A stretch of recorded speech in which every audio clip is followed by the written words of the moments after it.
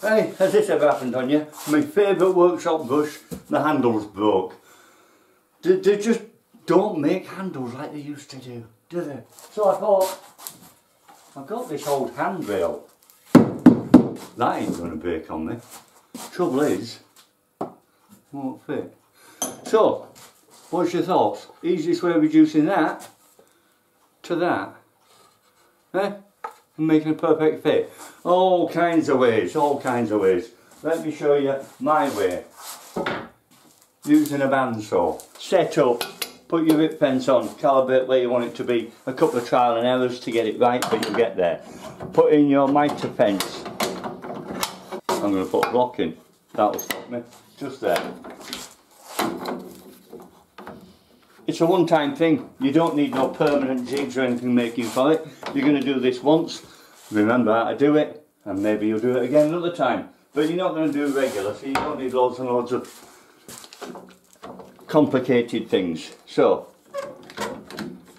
I've set that there. So, and now I've got there 40mm.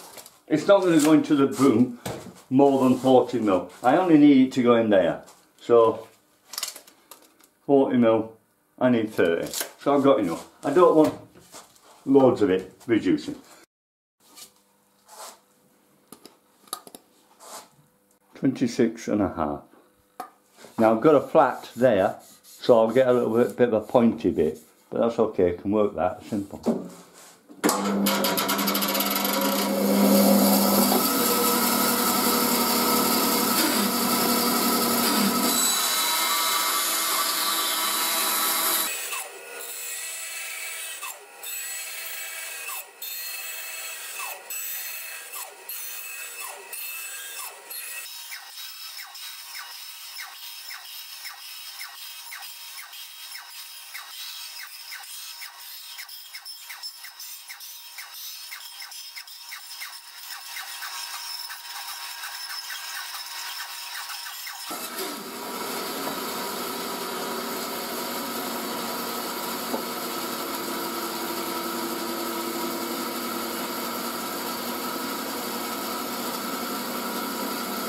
27.1.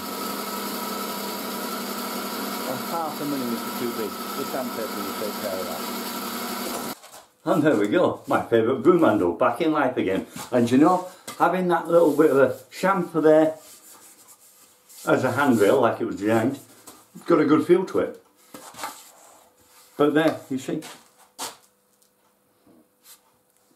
very simply fit. There you go, another useful little tip. So thanks for watching, see you again next time, bye for now.